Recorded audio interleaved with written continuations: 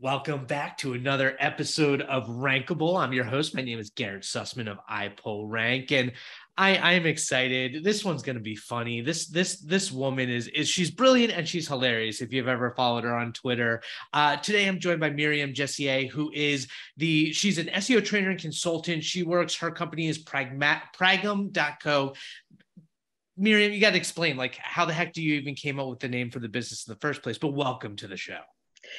Thank you. And before I explain that, I actually had a test today because Google talks about me when I ask a question. They're like, according to the PRAGM.co website. So Google Home in English knows how to pronounce it, but Google Home in French goes selon PRAGM. Like it cannot sound it out in French, but in English it can. And it's a French speaking company, so it's a bit strange.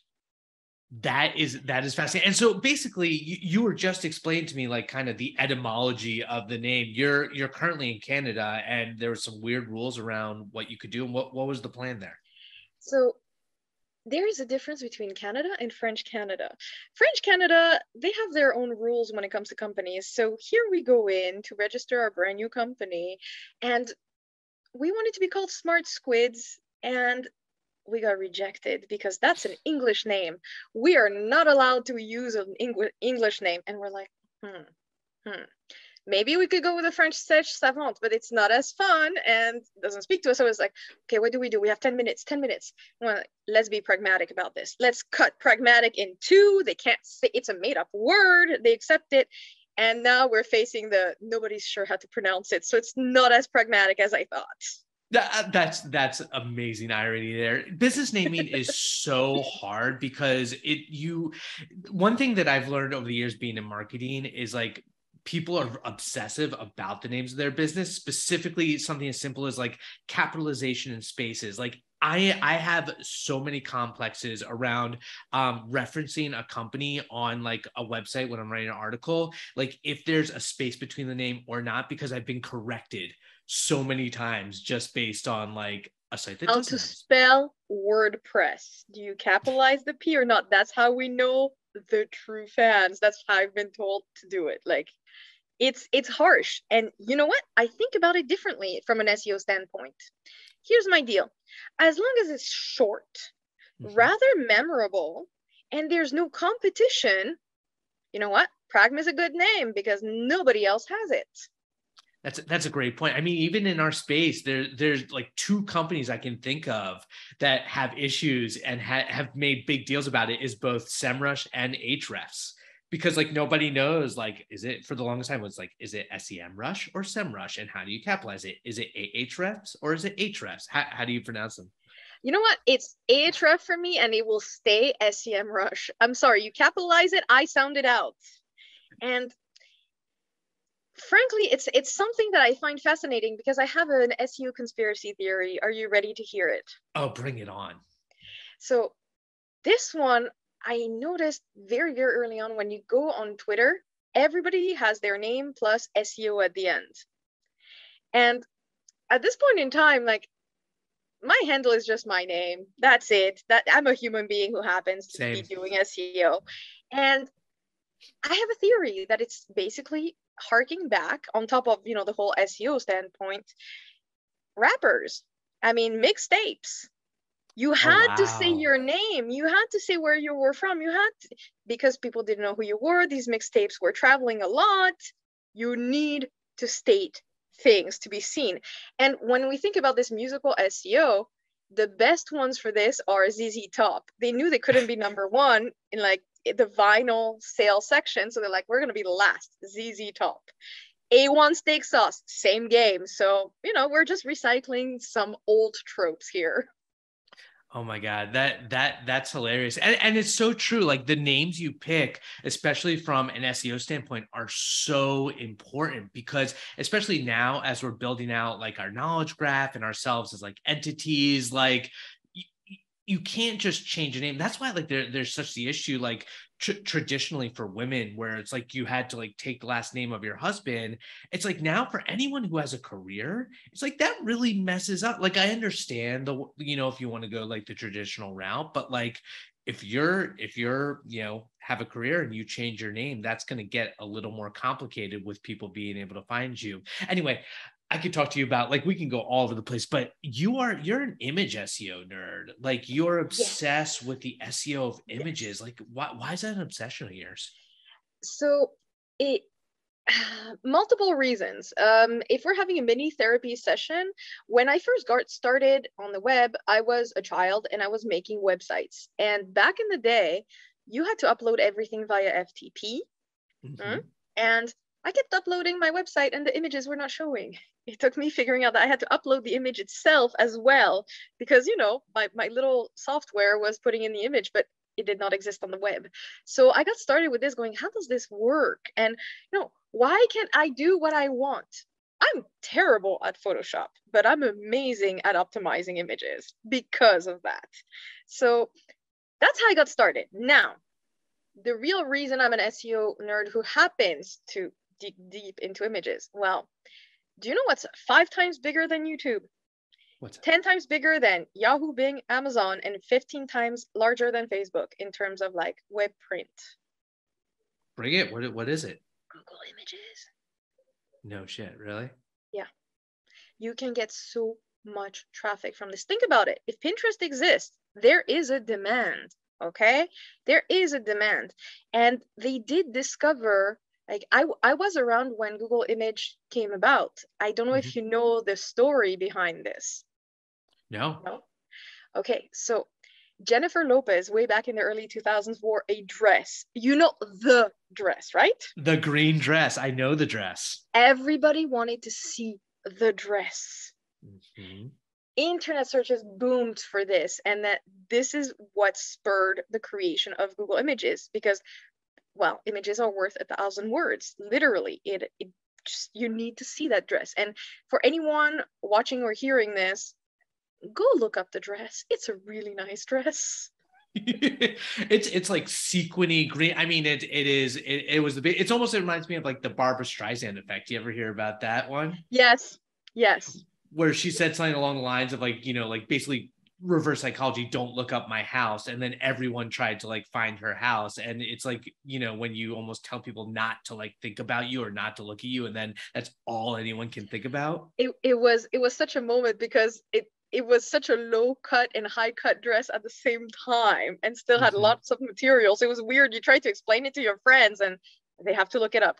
Today, I mean, well, it's an old reference already, but the gold is a white and gold or a blue and black dress. It's things like this that you need images. You really do. And during the pandemic, I got to play around with images quite a lot, because I became an Unsplash unofficial contributor. Nice. So there's quite a few people who meet me, and then I show them something. They're like, oh my God, I know your image. I used it. Oh, yeah. It's such a valuable resource. And plus, I've heard some SEOs actually use that as a way to almost embed links and drive traffic, or at least drive equity that way. There's a few.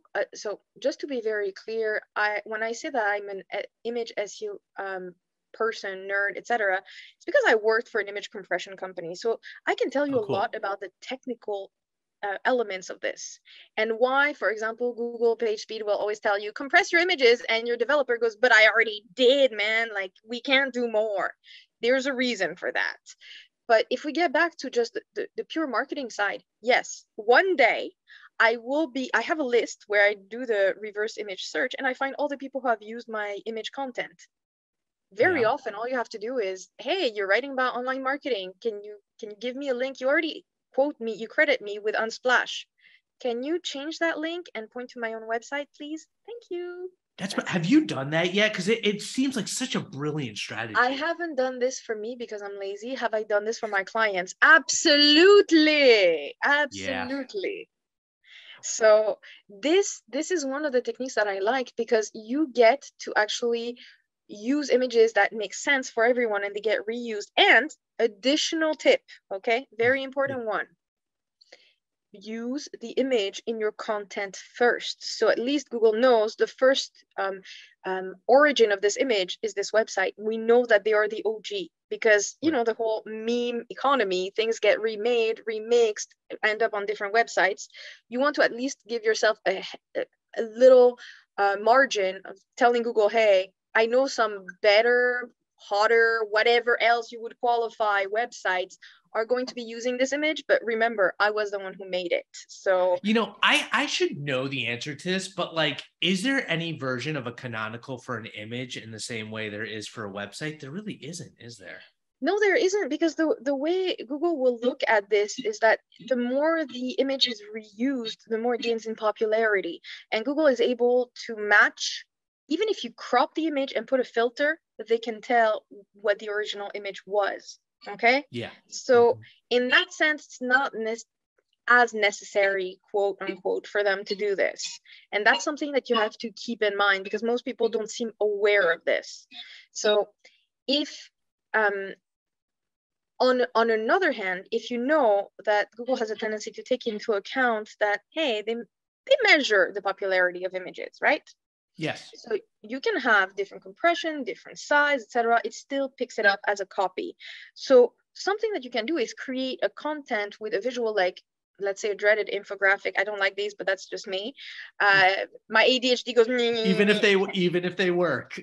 yeah, they work, but my brain doesn't like them. So let's say that there's an infographic. If you post it on your website and then you repost it on Reddit and it gets picked up, or if you ask a few of your friends, can you reuse this in your content, you're quote unquote artificially boosting that image's popularity. But remember, you're the OG for this one, so this also contributes. So this is really, really nice if you want to like gain visibility on queries where you have the image search showing up first, or at least showing up high up. Yeah, it's really interesting too, because like I think about like video SEO, not in terms of like actual YouTube SEO, but like recently within the e-commerce space, right? They had the product reviews update, and there was this whole recommendation of using multimedia, and obviously with mom, images are going to become more and more important to include that in your content. It surprised me because, you know, it's like a affiliate, you know, website might embed someone else's YouTube video and it's someone else's, but they still get credit for, you know. I do.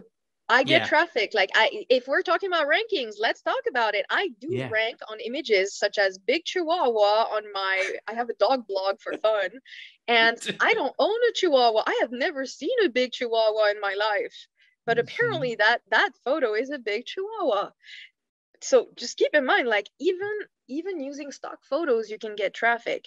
Just please don't leave it as like photo stock dot whatever JPEG. Like don't do that. I had a client of mine who was huge TV celebrity in a very specific industry, fishing, and sometimes you can't get pictures of the fish, so he would go to a photo bank, and I'm like, this breaks everything. Okay, this is not okay for me to see this. I imagine you out on a boat. Okay, don't leave the like Pixabay. Like no. And side note, if somebody is using my little technique of like sharing images on stock photo websites, some people won't ever change the name of the file. So all you have to do is like search for Unsplash plus your name, or the account name, and you will find them back easily. Like it's that common that people don't pay attention to images. So that's why it's also super powerful. And most people have a tendency to think, well, that's just for e-commerce. No, B2B. So let me tell you about this, Garrett. B2B. I have some clients where a picture is genuinely worth 1,000 words for them because their engineers are looking for this diagram explaining why they can't plug the thing they wanted to plug in there because it will make everything explode. That diagram is very popular for my client. They're number one on this, and it's an image query first and foremost. So you can have a huge article. I'm still sniping this because my image is first, and that's what people are looking for. And most people think B2B can't happen. Oh, yes, it can. It's very, very good. Well, we know as marketers, how many times have you reused a content cluster visual? Because nobody wants to make those. They're so complicated. I mean, at least for me. So I reuse a good one. I credit the source, but thank you for doing it because I don't want to do it. It's funny that you're doing that because we've got like a webinar that we're it'll have run at this point, but it's on like content rebalancing, right? So refreshing your content, same sort of thing. There's so many like decision workflows, and it's almost like you're in my head, because it was like my first instinct was to like go and find the image and give the source. Like for instance, Brian Dean of Backlinko, he works with some amazing visual folks to like, you know, the idea of like internal linking and have that. But I was like, you know what, I'm going to go and make it myself, just because if it does get picked up, if it does start to rank for the image, I want to, you know, come up with the concept myself and just do it, even though it's so much harder. Myriam, it's so fascinating. I wish we had more time. Like this could be a whole hour. Yeah. Just a side note, what you're doing makes sense. So here's another tip. Okay. Yeah. Bring it. When you see visuals that rank well, we know how machines work, and we know that Google has a tool called Vision API. So it's looking at images. So what I did during my pandemic unsplash spree is go, I'm so tired of Google Analytics and Google Search Console data. Like it's always one dude in a suit pointing randomly, or the little white man with a board. So what I looked at is what works genuinely. And then I did some tests. Yeah. You have to recreate an image that is similar to the first results to actually rank better. So what we tested is you need two hands on the laptop. The laptop actually needs to be facing the camera. It can't be on the side. If you have a coffee mug on the side, that helps. I tried with a plant pot. It worked, but not always. It needs to look like it could be a coffee mug, okay? And you need to have the graphs visible on the front of the screen. And these things I figured out because I looked at what worked well, but also my pictures, figuring out what gets downloaded, seen more, used more. So if you want to go your route, which makes sense, it genuinely can be, then make them similar, because you are fitting into the archetype of, okay, machine is trying to understand what a human expects to see when they search for this. Let me serve it up. So you're like, I'm ticking all the boxes and doing even better. It makes me feel such a certain way, because it's like you have this instinct to want to be creative and reinvent the wheel, and at the same time, and also respect someone else's creation and not steal. But you know, it's like any type of SEO content. It's like, in essence, you know, to your point, Google's looking for a certain type of information, and you just have to make it better in a way that's like morally, you're not just like flat out stealing what someone else is doing, you know. Let me just challenge you for this, okay? Yeah. If I'm tired of looking at the trope of businesswoman crossing her arms with a laptop next to her, I can redo this as a spoof parody and still manage to rank. So you can also be very subversive. You can always be super creative. But what I'm trying to say is our job as SEOs is to mediate the relationship between the machine and the human. So of course we need to figure this out. Like there's a common base, and then you have fun. Just like being a good SEO, you show why you're good, you have the foundations, but the reason people want to work with you is you have the foundations and that little extra. Same for images. So that brings me to one last tip. I'm really sorry, but it's a must.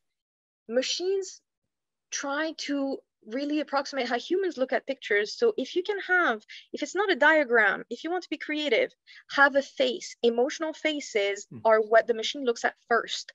And then plants, animals, then objects, then whatever content you can find on the t-shirt, for example. So written content or entities that it identifies. So if anything, let's get back to being good marketers like old school. We know human faces sell, just emotion sells. It's so many good tips. I really wish I could just talk to you forever. Can I ask you, so are you ready for some rapid fire ranking questions? Let's go. Okay, let's do it.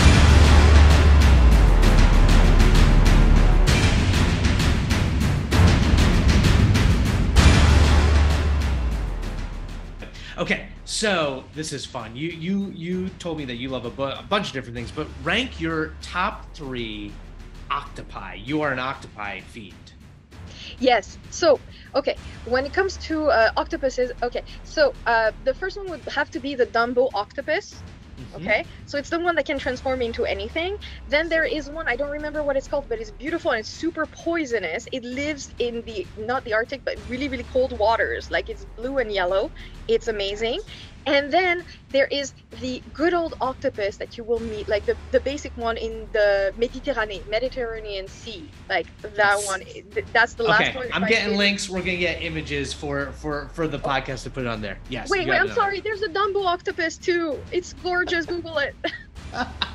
There you go. They're bringing it back to the images. Okay, rank your top 3 SEO tools. Okay, so for me, it was Google Search Console, Google Autocomplete, and Concatenate in Excel. I love that. That's so outside the box because it's like they're really important features, especially the Google autocorrect. Okay, rank your best SEO marketing win that you've had. Okay, my favorite marketing win, if we're talking like showing off to other SEOs and not to other humans, I managed to position a website that has a premium plugin that you have to pay for, and their competitors are all free, and we managed to sell. Holy moly, that's not easy. Okay, rank what do you love most about SEO? Oh, okay. I never get bored. I have ADHD. I never ever get bored. The second thing is I can actually switch on my brain to do either strategy or technical stuff. It always feels like it's a treasure hunt. It's amazing. Yeah. And the third thing is I love this job. Like, it's just really nice to go, hey, I actually impact what people see online, and positively. I like it. I love that. Your clients must love meetings with you. Okay, rank your best learning SEO resource. Twitter, no joke. I used to waste so much time reading articles, and I know everybody signs up to 20,000 newsletters that are amazing, by the way. But for me, the way my brain works, I just want to know that I have some people that I can talk to that talk about some stuff that is in depth, nerds like me, and it's amazing. Love Twitter. Where can we find you on Twitter? What's your handle? So my handle is in French at Myriam Jessier. So in English at Myriam Jessier, I guess. But I'm reactive. Say hi to me. I love it. Okay, so rank your top 1 to 3 SEO or marketers that you most look up to or respect. That's my problem. The people that I actually genuinely look up to going, oh, that's really smart and that inspire me, aren't necessarily SEOs or marketers in the marketing sense. So I'm really inspired by people like Stephanie Walter, who is a UX researcher. She cares about the why. Search intent, this woman can tell it all. The other person that really inspires me is Gianna. So I don't know if you know them. Okay. Wonderful technical SEO. If you want to do QA, if you want to have systems, great. And I have to go with someone who doesn't think she's a marketer, but Jamie. So Jamie Alberico she thinks like a human being first and foremost. She's like a bot whisperer. So you're always going to understand why certain things are happening, but at your scale. Like, you can make it make sense to you. So that's why I recommend following these people.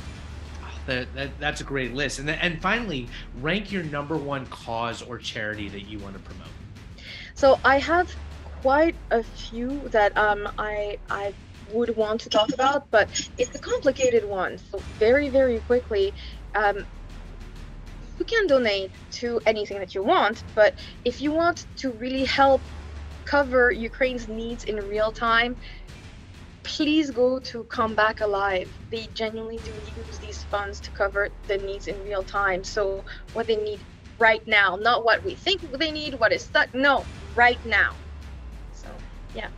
We will have the link to that in the description, so make sure you find Come Back Live if you're interested. If you want to find Myriam, find her on Twitter. She is, like I said, she's a hilarious follow. She's always dropping like brilliant hints. Thank you so much for joining me on the podcast. This has been awesome. It's been really fun for me too. So see you soon. And I hope I'll see more of you listeners or watchers around. Heck yeah. This is Garrett Sussman of iPullRank, and this has been Rankable. Thank you again for listening. We will catch you soon. Bye-bye. Au revoir.